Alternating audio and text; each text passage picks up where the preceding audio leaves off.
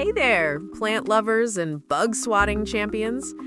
Now, we all know plants usually just sit there. They soak up sun, sip a little water, maybe vibe to lo-fi rain sounds. But some plants, they've gone full horror movie mode. They don't wait for food, they hunt it. So, which of these green assassins is the ultimate flycatcher? Let's find out. Third place, the sundew. The sundew is like nature's sticky trap. It's covered in shiny droplets that look like morning dew, but surprise, they're glue.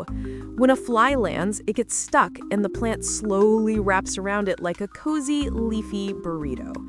Not the spa day that fly expected. Second place, the pitcher plant. The pitcher plant is the smooth operator of the plant world.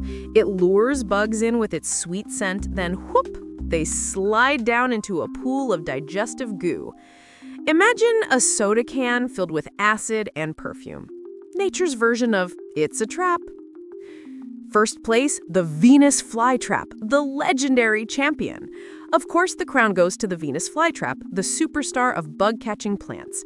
With lightning-fast reflexes, we're talking milliseconds, it snaps shut the moment an insect triggers its tiny hairs.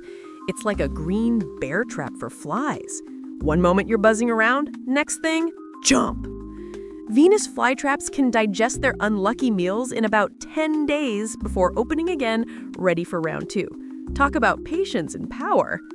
So there you have it. The Venus flytrap reigns supreme as the ultimate fly-catching champion.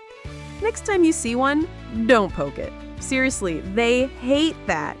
Just admire it. A beautiful, deadly masterpiece of evolution. And hey, if you loved this quick dive into nature's weird wonders, subscribe for more. Hit that bell so you don't miss the next bite-sized adventure, and drop a comment below. Which carnivorous plant creeps you out the most?